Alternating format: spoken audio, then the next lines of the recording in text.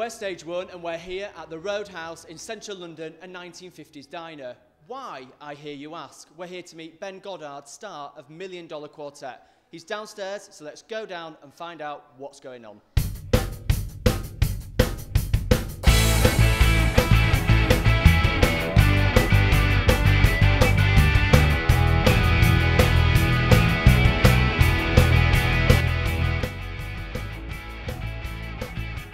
Ben Goddard, we're down here at the Roadhouse in Covent Garden. London's famous Roadhouse. They do a great thing here called Rocky on Mondays and Wednesdays. Well, I've actually sung down here a few times. You come here and sing for fun after singing all day and all night? Absolutely no, I would never do that because I'm a true professional. And there's no way that you'd want the producers to find out? No way, they never would find out. You've starred in quite a host of West End shows. Tell me about some of the big ones that you've done. I guess my first role in musical theatre was playing Judas Iscariot in Jesus Christ Superstar, which I did on tour in 1998 to 2000, the Gail Edwards tour for Andrew Lloyd Webber, and that was massive.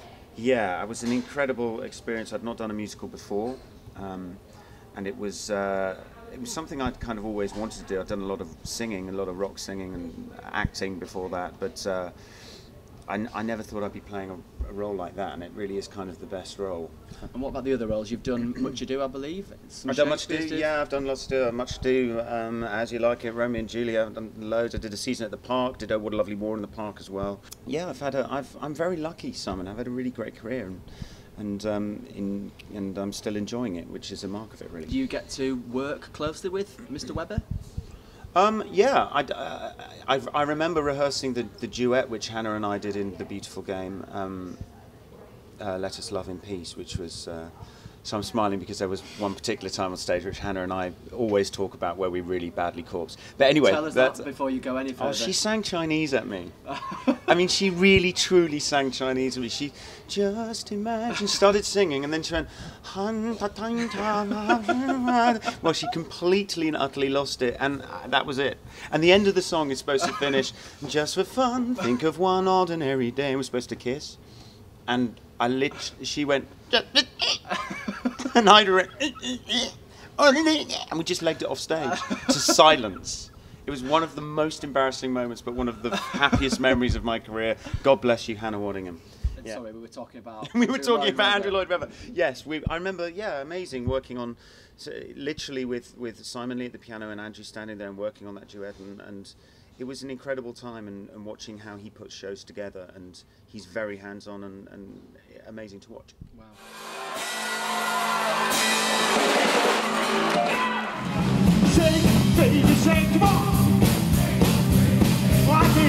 How is it going? It's going very well. We're having a lovely time. We've been going about 5-6 months now. Opened at the beginning of the year, and whenever a new show opens in town, it's you don't really know how it's going to take, but we're selling very well, and this show is being received really, really well, and the audiences are up and jiving and dancing and having a great time. So hopefully that speaks for itself. You started playing the piano at 3 years old. Yeah. That's come in handy.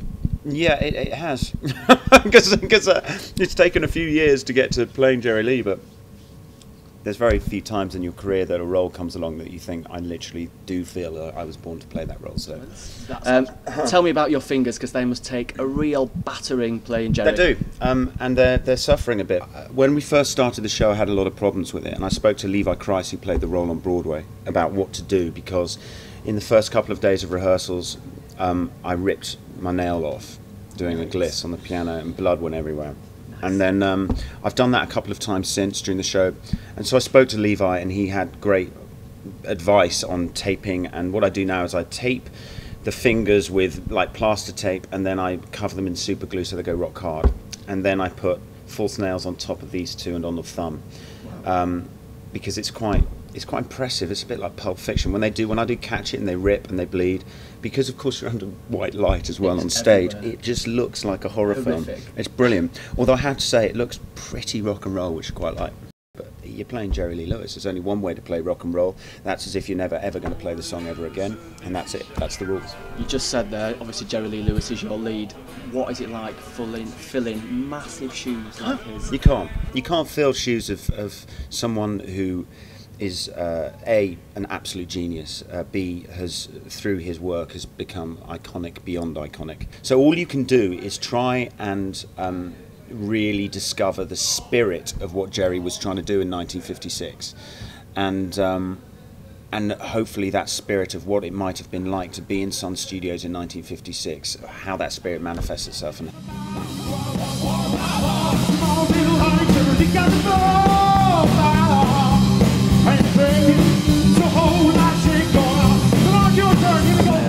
You must have an amazing amount of camaraderie with the boys. Is it like being in your own band with the boys? Yeah, it really is, and I think that's what's so. That it's so lovely to go into work every day knowing that you're going to see those guys, and it really does feel like we're in a band, and there's nothing like being in a band. There is other than that.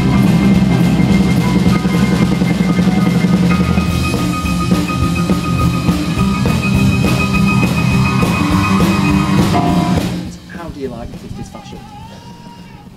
What about your hair? You know, you've obviously got to have a signature hair, 50s style. I have the kind of slick back size, and Jerry, they curl my hair for the Jerry Lee look, yeah, I think Jerry Lee. I luck out a little bit in the fashion stakes, because Jerry Lee at this stage of the story, truthfully, he was there as a session piano player for a recording session for Carl Perkins, and he was a nobody. He hadn't recorded Great Balls of Fire by this stage. So I luck out. Elvis, however, obviously is a huge star by then. Johnny is a huge star by then. And Carl is a huge star by then. So they all turn up looking pretty sharp. So I kind of, until we have a great, it's the bit that our director Eric Schaefer calls, this is the Broadway magic, where we fly in the, it's true, oh my God, you're going to love this. Wonderful. We fly in sparkly jackets, we put those on, and those are quite something to behold. They're really heavy as well.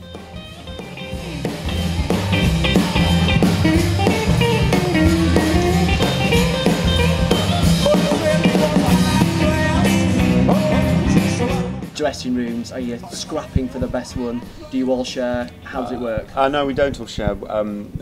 It's so funny. Michael Malarkey plays Elvis, and Derek Hagan, who played Johnny Cash, they have the big star dressing room downstairs, but they share it, and it's right next to the stage entrance, and they've got that. I'm upstairs by myself, right next to the stage door, which is good. I don't want to walk. No, not too many stairs. Save those old lads. Yeah, exactly. Do we fight over them? Yeah, probably. But that is all dealt with by agents, and we kind of, let them get on with it. If you could see yourself as a 10-year-old now, look back, what advice would you give to 10-year-old you? I don't know. I like to think that I could advise the 10-year-old me to work harder at school and all that stuff, but I think the mischievous me at school and the things that I did work on, mucking around with my mates, all those things have kind of added up in a weird equation to what I do now. So I was always cheeky, and I was always a bit of a show-off. And no matter what my parents told me, that and how much they controlled it, yes, I learned discipline through various facets of schooling, but to be honest, I think all the mucking around also helped as much. That's a terrible thing to say, isn't it? Don't work hard. The mucking up made you. Gotta wiggle it around, throw Jerry Lee. Cause sugar, then you know you flat got something. Check this out.